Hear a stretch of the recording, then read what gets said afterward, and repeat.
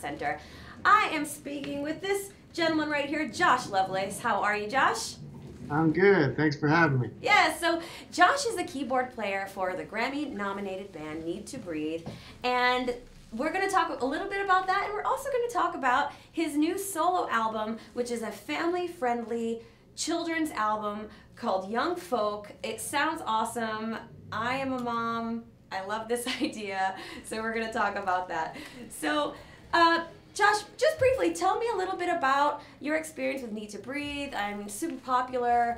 You guys are doing amazing, nominated for a Grammy. How did you get involved with the band? Yeah, so I'm actually starting my 8th year with the band, which is Wow. insane to think about. The band's been around for about 15 years, so to think that I've been around that long is kind of nuts. I've known them for a long time. The other guys in the band actually grew up together, so 2 of them were brothers, and so they known each other forever. And I met them on the road playing with other bands, and have been around for a long time, and it's really fun. We get to do some really amazing things, and they worked so hard early on, and we're now able to play some crazy places, and yeah, it's a super fun life to live and fun band to be in. Awesome. And here you are, you've done your first solo album, really, and it's a children's album. So what inspired you to go in that direction and write children's music? Yeah, I've always wanted to do something like this. It's kind of a crazy thing. Growing up, I was really inspired by music. My grandparents were very musical and were very influential in trying to give me some good music to listen to as a kid. And I kind of have kept that my whole life. I've always looked back on those days as, with a lot of joy, and there's a nostalgia, element to that as well. Just I had a great childhood, and I was very fortunate. And I had some people around me that played good music, and when I had kids of my own, I kind of wanted to continue that, and also to kind of pay tribute to my grandparents and people that have gone before me, but also do something for my kids that is for them. Even in Need to Breathe and the musical things that I've been a part of. I think there's a part of you that does it for your family, of course, and does it to leave a legacy and to do things that mean a lot to people, but to do something that actually, literally is for them and for their age, and something they can enjoy now that my kids are 4 and 1, so they're like perfect age for it. Yes. So I've always wanted to do it, and it just seemed like the perfect time, and I'm thrilled with how it's been received so far. Oh, that's awesome. Yeah, you said that you realized when you had kids that you would just make up songs, just throughout the day. And I love that because, as a mom myself, I have a 2-year-old, and I do it all the time. I'm constantly making up songs, and now she's constantly making up songs. So did any of those songs that you would make up end up on the album? Were those like early songwriting buds for songs that made it on the album? Yeah, definitely. It's kind of crazy, and just in today's world, how you can document and archive those moments really easily. I've got a phone that has a voice recorder on it, so I'm always running around the house. If I come up with an idea, I grab my phone and sing into the phone, and then whenever the kids finally go to sleep and my wife goes to sleep, I come downstairs. I'm actually here in my basement, like little recording studio now, and just start working and go back and listen to the voice memos of the day. And if anything some of it is pretty terrible, and then some of it's like, oh, maybe that's something that can be useful for other parents or for just good memories for kids. So definitely a lot of songs from this record came from those moments for sure. How did you end up picking the subject matter for the songs? I mean, obviously subject matter that is going to relate to kids and what they're going through are different than subject matter that an adult would care about. If songs like Eat Your Vegetables and Messy Bessie and these kinds of things. How did you decide what the subjects were going to be for the songs? Yeah, I didn't honestly think about it too hard. The biggest thing for me was I had a couple of filters that I would put everything to the test. Yeah. One would be well, first off, do I like it? Right. Is this something that I like? I'm listening to. I'm like, I think I would enjoy this as a parent. And also the second filter, of course, was having a focus group of two kids living with me. At Yeah. that whole time, trying things out on them, and also just trying not to be too teachy. I didn't want to make a record that was trying to teach you how to do everything. And I have some great mentors in the children's market that did that really well. They picked songs that they enjoyed, and their enjoyment of the songs was infectious, and people saw. And they weren't necessarily trying to teach you numbers and colors, but if Right. you learn something like that through their songs, then that's fine. But it Right. wasn't the first thing. So I think that was a big thing too. Is just I didn't want to feel like I was being dishonest or trying to sneak a lesson. Mm. If a lesson happened, hopefully it happened organically. So that was kind of the idea anyway. Yeah, totally get that. Because kids are way smarter than you think, you know.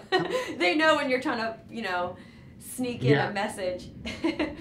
Totally. Yeah. And my son, he's 4, and so he was, he's been around for this whole duration, the whole record. So, I was writing songs for him before he was born, and Mm-hmm. a couple of them actually made the record. But, a lot of those songs were definitely, some of those voice memos that didn't make the record were songs that, I might have been singing them, and he wasn't responding to them. And I think that's just for us. I mean, some other kid in another state or something would have maybe loved it, but I had to stay true to this is intended for my kids, and hopefully Right. other kids enjoy it as well. But that was the ultimate test, at least in our household. Yeah, it's like you had your own little focus group.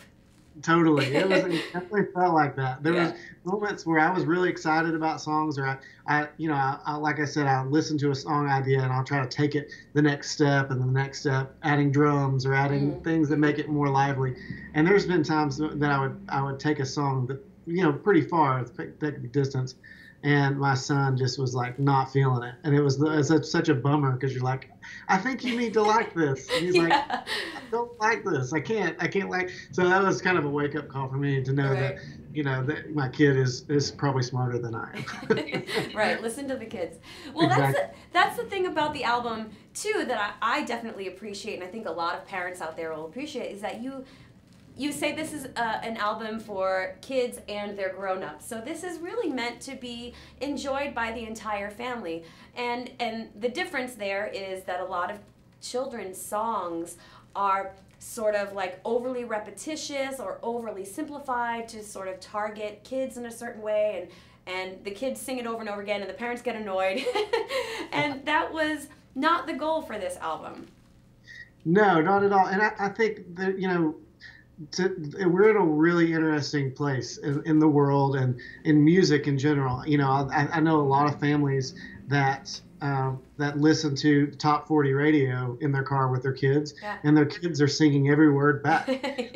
Yeah. And in some ways it's a really awesome thing, because they're like, oh, they're catching on to melodies and rhythms. Some of that's really great, but in some ways it's a bummer too, because it's kind of sad, because the subject matter is not for them. Right. It was never meant for them. So to try to find a way to kind of meet in the middle, and create something, where the subject matter is, innocent and also whimsical enough for a child, but also a parent can, think back to when they were that young, and they can relive their childhood, or just like spend time with their kids and not be just absolutely annoyed, Yes. so I think it's trying to find that perfect match, which, I think that I tried to, just scratch the surface of that, but that was definitely the intention, is, what kind of record could I put in the car that I love, and I can stand, and my Right. kids love it too, and it's also just, it's kind of a nice thing to do something for children, Yeah. instead of do something that they can just enjoy but wasn't intended for them. It's like flipping the roles a little bit. And so that's what I tried to do, is to make it to where, there's no doubt that it's for kids, but Right. hopefully it is something that the family can adopt and do something together that creates memories that outlive them, and any kind of songs that that they may never remember Eat Your Vegetables, but they'll hopefully remember singing together as a family when they were a kid. That would be the ultimate compliment for anything that this record could ever do. So Absolutely. And you really did have an opportunity to involve your whole family on the record. Your wife played flute, I believe, on the album. Your kids' voices can be heard in there. yeah, it's kind of crazy. So yeah, having a recording studio in your house is a blessing and a curse. It's nice because I can work when I can, but also having a musical wife is amazing, and it's also for her. I'm sure she's tired of me asking her to come do background vocals at different work. But yeah, she played flute in high school, and so she was really good. And I pulled her out of retirement to come play on this record, and it was really fun. And then my son sang one of the songs on the record that actually has his name on it. It's called Henry, My Son, and and I wrote it for him, but I thought it would be just really fun to have him sing it, because he sings it all. He would sing it around the house all the time. So he came downstairs, put the headphones on, had like a real recording studio rock star moment, and we just put it on there because it was just too perfect the way it was. So. Oh my God, what a special thing for your family and for your kids to have this when they get older, to be like, this is what we did with, this is what I did with my dad when I was a kid. It's kind of special.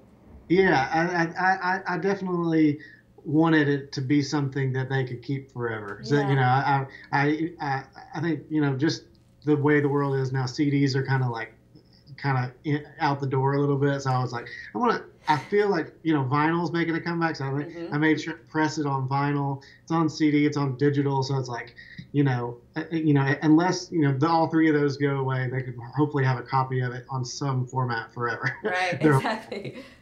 Yeah.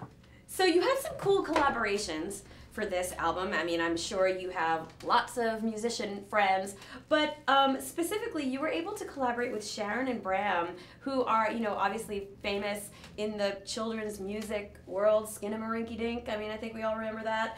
What was that like for you? You said you actually really loved them when you were a kid, and then you got to collaborate with them. Yeah, no, I did. So I grew up listening to them, and my grandparents. We would watch the Elephant Show when I was a kid, and it was my first real interaction with music, and what music could do to where your environment and the things that you do, and you're playing and you're singing, and I got to see it with them on television all the time, and experience that with my grandparents.